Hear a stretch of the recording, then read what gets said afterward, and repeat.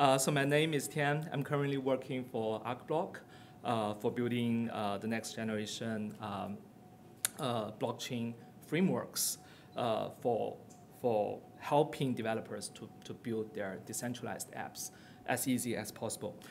So today my talk is about building a decentralized public verifiable database with ExAbci and Tendermint. So since there's a lot of concept might be pretty new to you, so I will focus a lot on the concept to make sure I explain the decentralization and public verifiable correctly, and you can get those concepts. So the first very important question is why do we need this term decentralization and public verifiable? Why does it matter to you? Because we have all kinds of internet applications. It works pretty well. Why do we need break them down and rebuild things again? So take the CodeBeam ticket as an example. So everyone bought a CodeBeam ticket from Eventbrite, or you get your free ticket. So we trust CodeBeam because we know CodeBeam. We previously have good experience with CodeBeam. We trust Eventbrite because it is a kind of big company. We know probably it won't do evils, right? So we give our money to it. We hope Eventbrite will share the money to CodeBeam, and CodeBeam will issue a ticket to us so that we can use the ticket to take the conference. So behind the scene, we are actually trusting one, data is correct, we paid money, and the database in Eventbrite actually record that fact. And the data is not compromised. I bought a ticket, it won't be written as someone else bought that ticket, and data is not lost. No server crash, no data lost, so that I can use this ticket as a digital asset to verify that I own it. But what if, say, everything works well in this picture, and actually it is working pretty well. Let's say, what if I have an emergency? I can't attend the conference. I want to resell the ticket. As Eventbrite didn't provide this kind of service, I cannot use Eventbrite to resell it. And CodeBeam, of course, it won't provide such kind of service. The conference is the most important thing to it. So we need the help of some third-party service. But how can you trust those third-party service? And how can they explain your ticket? Because the data is in the Eventbrite server. They cannot easily explain those data well. Even if someone else is desperately want the ticket, say that all the ticket in the CodeBeam sold out, Alice want the ticket, and you want to sell the ticket, you guys know each other's requirement, but since you two don't have trust in each other, so you cannot make the exchange. The problem behind the scene is that although you paid the money, you own the ticket, a digit asset, but the data of that ticket is not owned by you. It's owned by Eventbrite. And who can explain the data? It's Eventbrite. Who can verify the data? It's also Eventbrite. So even if you have this, technically you are the owner of this digital asset, you can do nothing on it. You cannot exchange it. You cannot transfer it to someone else as long as Eventbrite didn't provide that kind of service, right? So how to solve that problem? The first thing we can think about it, what about all those data is public verifiable, which means everyone have the access of the fact that there's a digital asset, there's a ticket in somewhere, and someone owns it, and everyone can check the authenticity of that. So to achieve this goal, first of all, we cannot trust any server someone else run, right? we should be able to easily to spawn a server and synchronize the fact and calculate the state based on those facts and get the conclusion that this ticket belongs to who and what's its current status and what's the history of those data. So if you can do this, then it is very easy for you to build service to exchange the ticket. And everybody else, although they won't trust you, they can trust the data in this entire picture. So this is an example why the decentralization and public verifiable is very important. But how to achieve this? So the next part of this talk is mainly about how we can build a layered service to achieve this capability of public verifiable. We know that by using the existing technologies on database, we cannot easily to achieve this. Say we want to use Postgres. Even if I share the entire data of my Postgres instance in the internet, and everyone else can replicate data from my instance, they still cannot trust the data because those data is written by me. I can write whatever data into that database. You just blindly synchronize those data. So I write wrong data, you synchronize the wrong data. So we need to find a way to make sure from the very beginning the data is verifiable, and all along the way until the final state, the data is still verifiable. So to achieve this is pretty complicated. First of all, because it's in a decentralized network, we need some kind of networking layer to replicate the data. So it could be peer-to-peer synchronization. It could be other method, as long as for node, we can get the latest update about all the facts on this network. And then I can calculate based on those facts to get the final state of things I can trust. On top of it, because we need to store the data, of course we need a data layer, store the data, load the data. And on top of it, we need some data structure to make sure all the data I return to the database can prove itself. So if I say I write A into this state, and in the same network, other nodes in the same network, they can, when they write the A into the database, they should get the same result as me. And then on top of it, we need a consensus layer to determine who is authorized to write in which order. So I will talk about that later. And finally, it's our business logic. If we want to resell the ticket, this is something we need to build. So thanks to the open source community, most of the parts, layers below the transaction part is solved by someone else. So we can leverage their existing technology to build this. But before we go further, before we get into the real code, we need to go over some concepts which may help you to understand the problem and understand the solutions. First of all, the consensus part, who is authorized to write.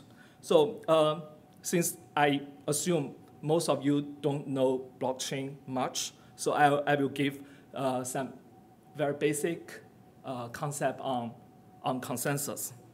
So consensus for a database, a consensus is about who can write what in which order into the database. So everyone is pretty familiar with the distributed database like Postgres. So for Postgres, if you have multiple nodes, there will be one master. You will do a leader election to decide who is the master, and you will use two-phase commit to make sure the data right into the database will not be lost. and this data will replicate to the entire network. The good part for distributed database is that the entire infrastructure is owned by you. So you have all the trust to all those nodes. So a slave or a replica set can replicate whatever master told it to replicate blindly, right? It didn't need to do any decision. Everything master told me is correct.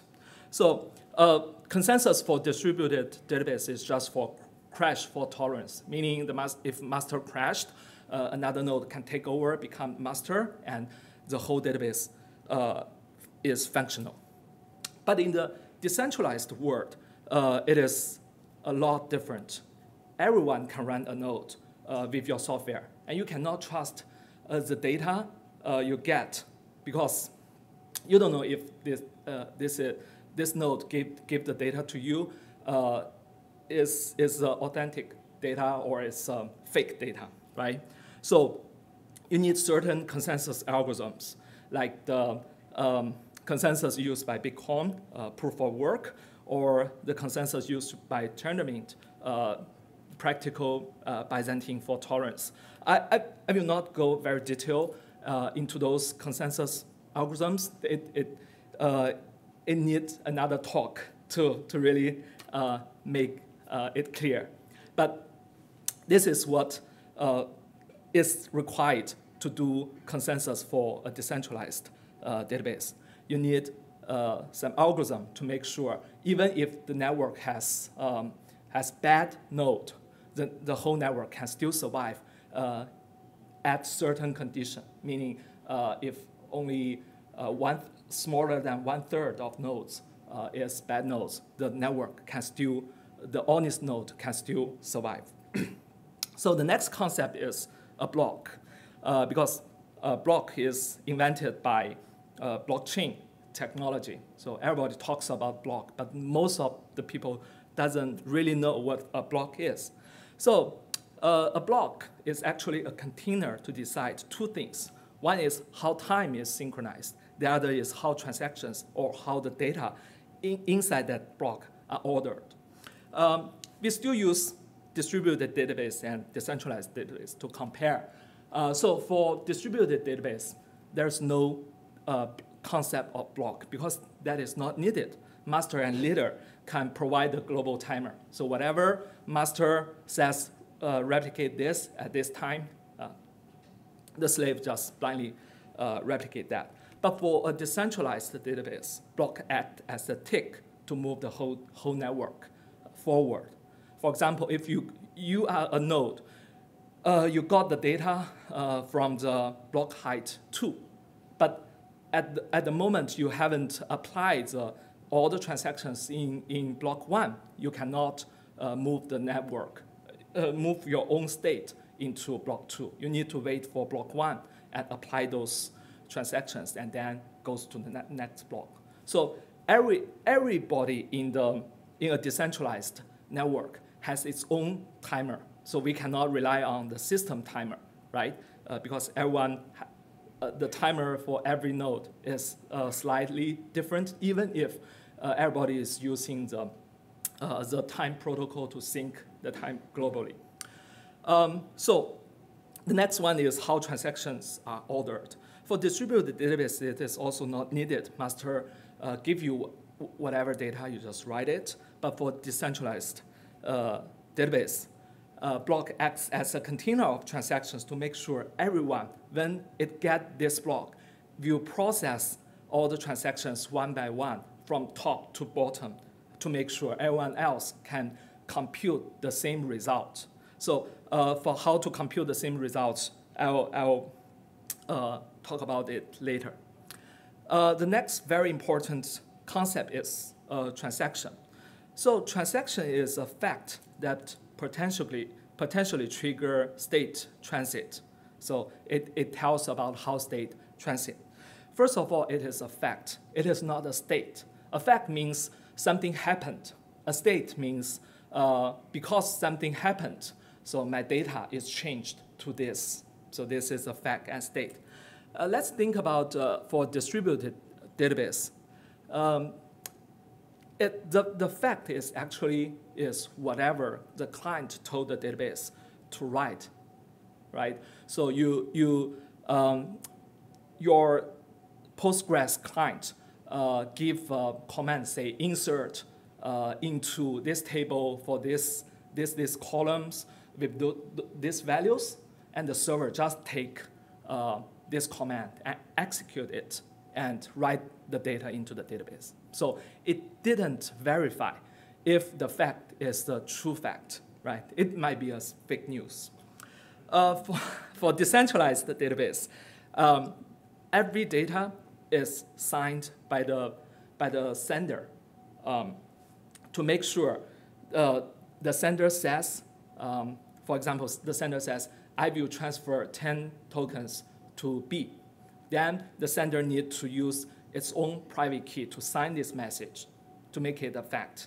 And everyone in the network will verify the sender's signature is correct and compare the sender's balance to make sure sender has so much tokens and apply it to the state database. So for decentralized database, the transaction is very important because it described a fact. It's not changeable because the sender signed it with its private key.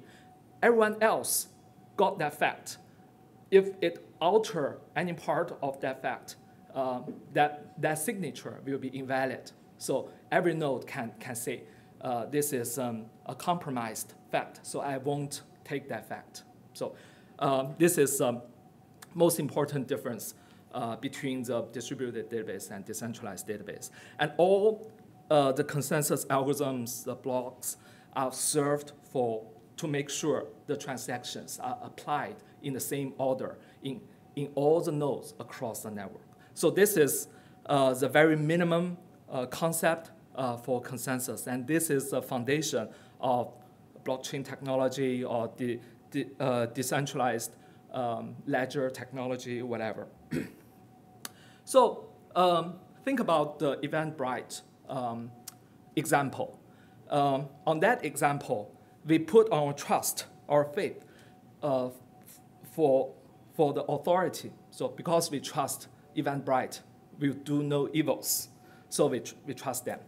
But in the decentralized world, we put our trust on math or algorithms. We know that mathematically or cryptographically, this is unchangeable. If someone signs something, that thing could be treated as a fact. So with those minimum concept of consensus, let's talk a little bit about Tendermint. Tendermint is actually an open source project that provides PBFT consensus. And the good part of it is it has a very nice abstraction layer, separate the consensus and peer-to-peer from application. So for your application, you don't need to worry about the consensus. You just trust those code make the consensus work right. And those codes will make the replication of the data correct.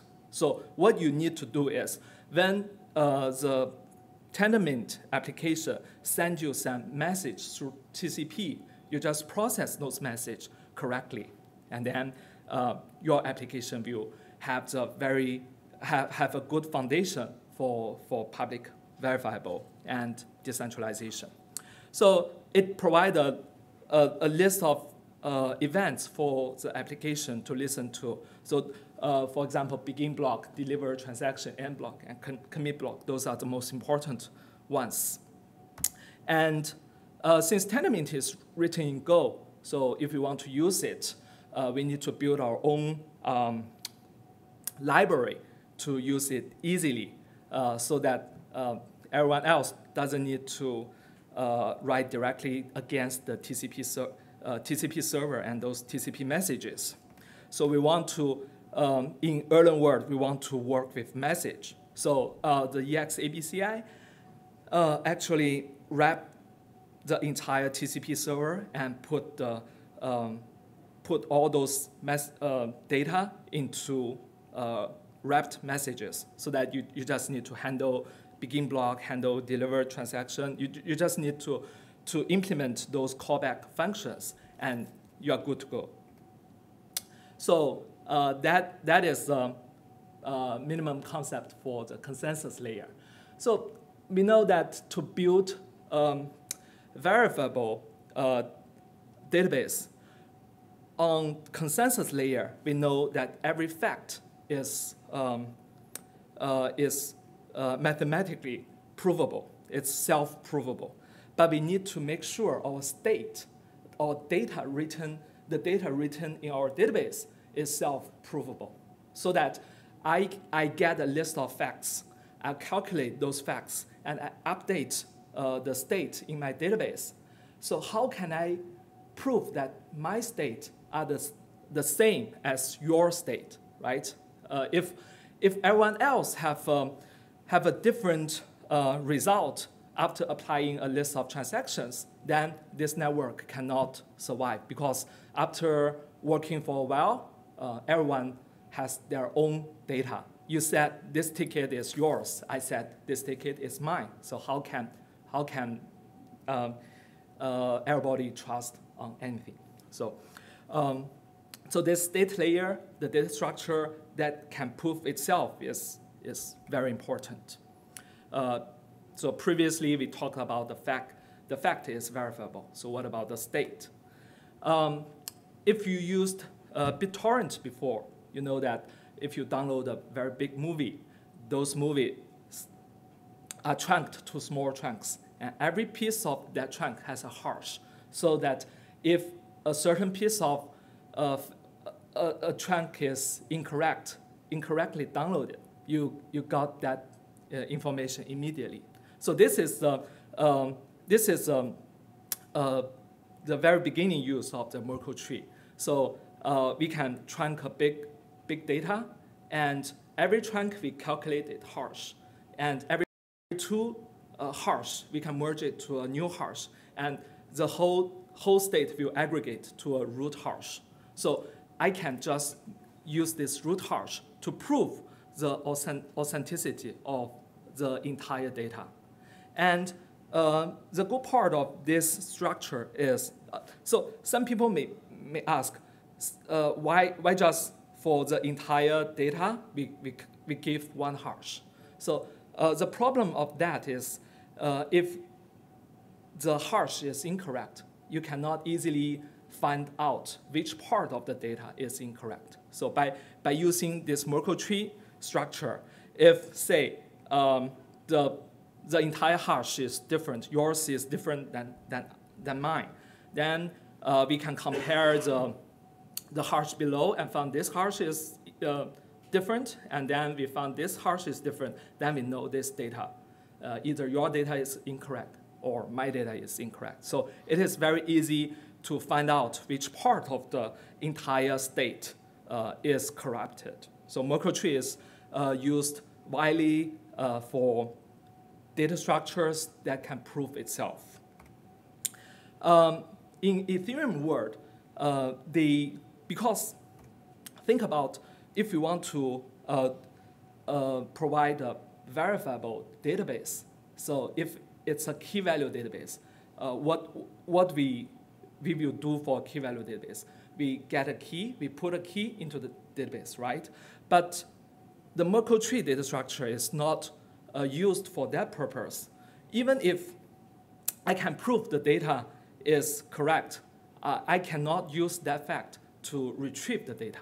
So we want to find a way by using this root hash and as a reference of the database, and then get a key from that database.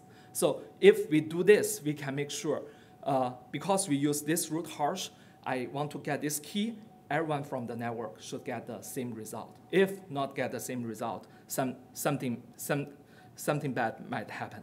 So Ethereum made this Merkle patricial tree. So basically, it make a tree as a map of the data.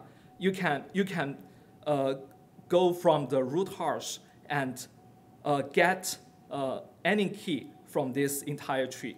So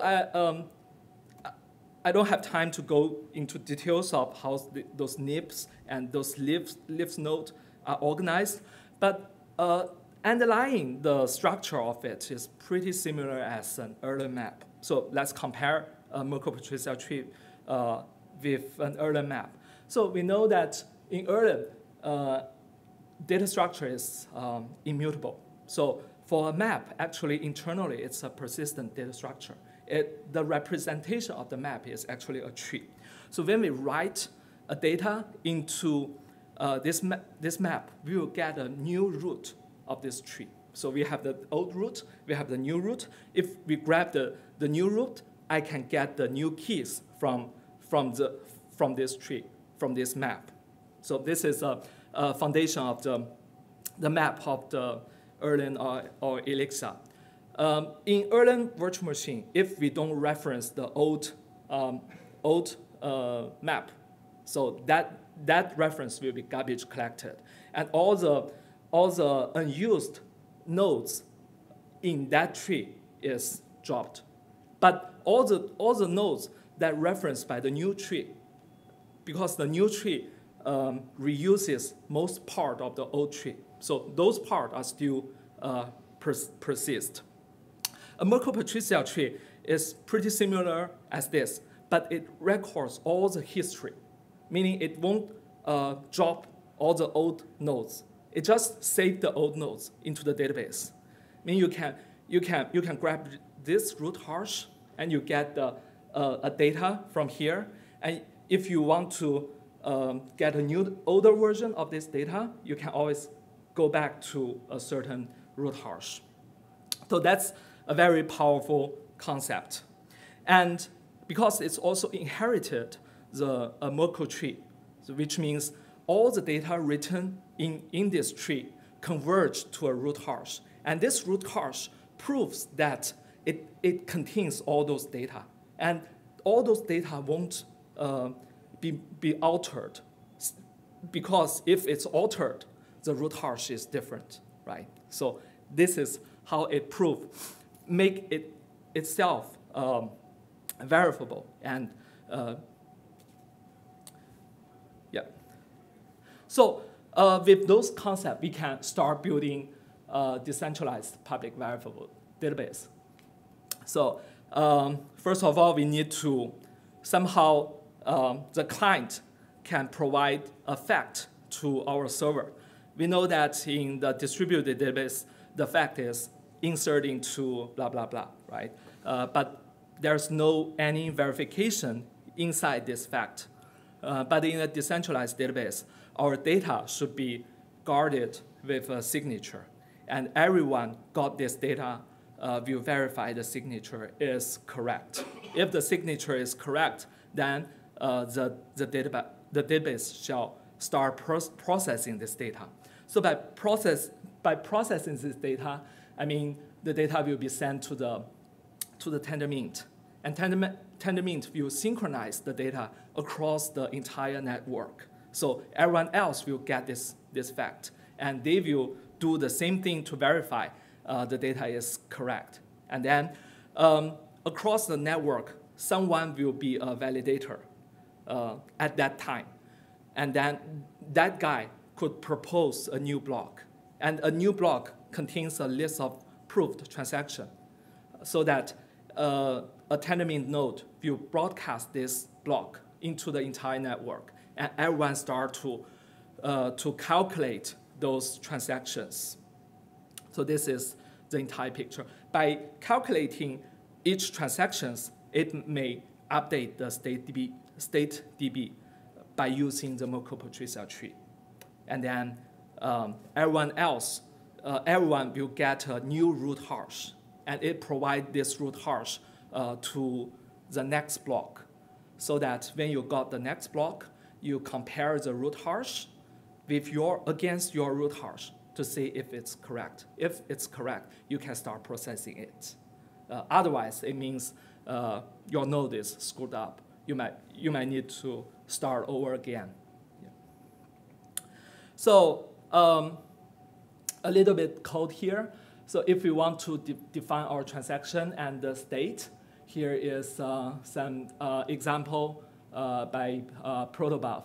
Like we can have a transaction which have from, to, total, my public key, and my signature. So when I send a transaction out, I will calculate the hash from this part and put the signed signature against that hash to here, which by that, everyone got this transaction can prove that this transaction is signed by me.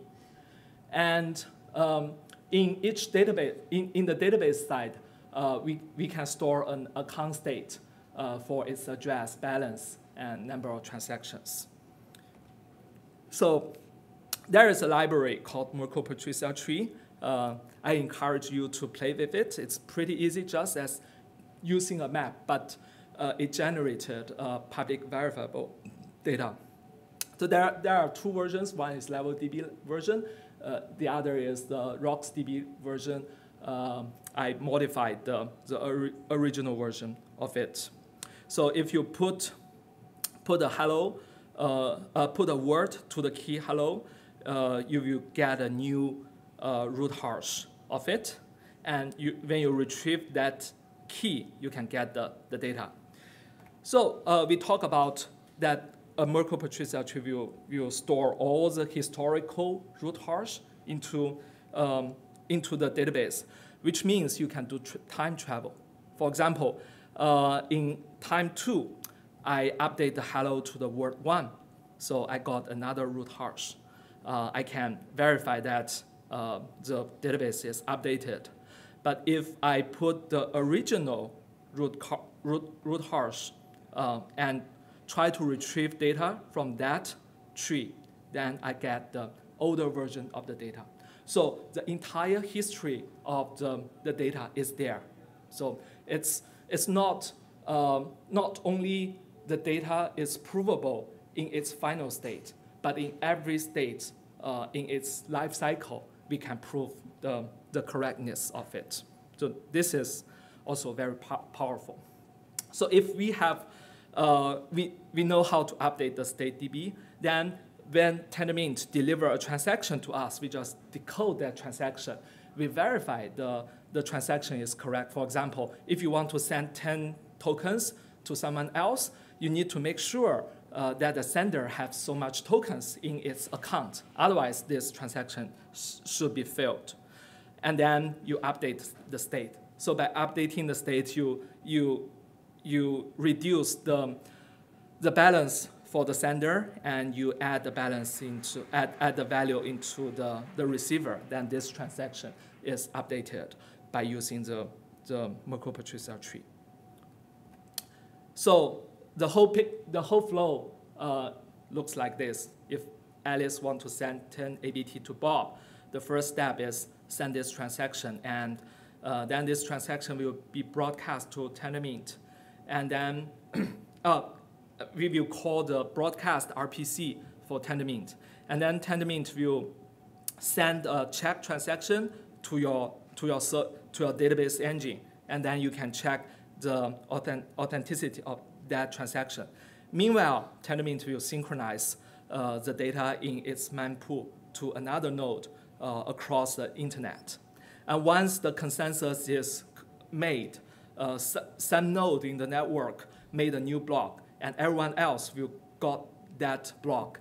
Then Tendermint will start send the begin block event to your engine, and you can handle that, and it will deliver transactions by transaction in sequence, and you need to make sure you process those transactions in sequence. Because here you cannot do concurrency, because if you do transaction 1 first and someone else do transaction 2 first, then the final state in the state DB will be completely different, and the hash will be different. So you guys are separated, and the consensus is broken. So as a demo, this looks to be very easy, but if you want to do a real-world decentralized database is pretty hard. You need to think a lot of things. So in ArcBlock, we made these Forge frameworks. You can treat it as Ruby on Rails for the web applications. Before Ruby on Rails, building a web application is very hard, very complicated. Just as now, when we want to build a decentralized application, it's very hard. We need some kind of framework to do heavy lifting for us. So Forge framework is for this purpose. And because of the time, I won't describe this. In the Forge framework, we stealed the nice concept of the plug in Elixir. So we made this pipeline for each transaction. So we built a lot of common building blocks. You just need to group them as a pipeline to make your building a new transaction as easy as possible. And we also built a Explorer, a web layer to help you to explore the data easily. And we also built a query language on top of it using the GraphQL. So you can use the GraphQL, a standard GraphQL playground to interact with the data inside that database. And because we want to prove this, this framework, this decentralized database, can be used to build different applications, to build usable applications, we build a very simple reselling, ticket reselling service. We called it Bazaar.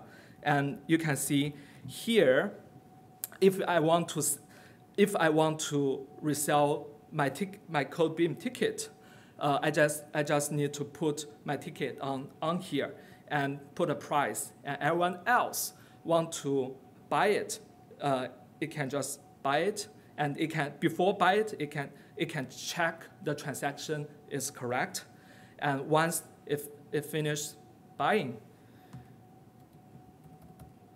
the owner will be changed, and everything is trackable either in the API or in the Explorer, or you can even run a node yourself to fully synchronize the data and then check everything yourself. So this will be very powerful, and we can easily solve the problem like this. And currently, for the status of Forge, we hope to open source it in this conference, but unfortunately, we haven't finished the final part.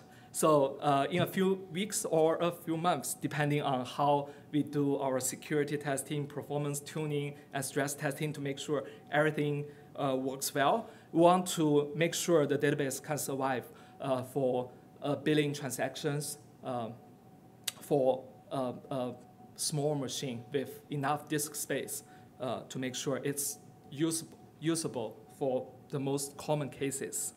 And we will do several features to finish several features before we publish it. So in summary, the future is decentralization. So data shall be owned by the owner, not by the application. Application might die, but the data should stay there forever. And building a decentralized database shall be as easy as what we are doing now. We are pretty familiar with Postgres. We know how to query data. We know how to update database. Building a new decentralized database shall be as easy as that. And public verifiable data and code will be the most important factor in the next generation web. So it's important. Thank you. Any questions? Yeah, time for one or two. Maybe one.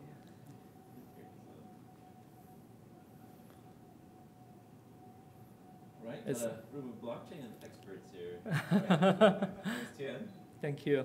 Yeah.